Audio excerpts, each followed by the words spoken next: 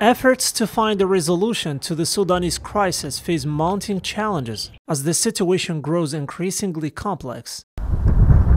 Khartoum vibrated with explosions on Friday, accompanied by artillery shelling targeting the Omdurman region as the truce fell apart. The Sudanese army responded by deploying military reinforcement to the capital after suspending its participation in negotiations, accusing the Rapid Support Forces of violating the Jeddah agreement mediated by Saudi Arabia. We agreed to more than one armistice despite the rebels' non-compliance with its requirements and their non-implementation of any of the points that were signed in the Jeddah agreement, which prompted us to take a decision to suspend negotiations, and our delegation remained in Jeddah in the hope that mediation would take a fair and more effective approach that would ensure adherence to what was agreed upon.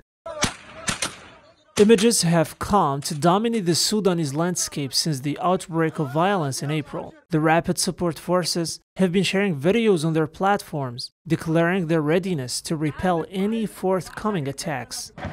Amidst this dire situation, the Sudanese people continue to suffer, according to the latest figures from the medical syndicate. The civilian death toll has surpassed 860, with over 3,600 wounded. More than 1.2 million people have been internally displaced, while over 500,000 sought refuge abroad, according to the United Nations statistics.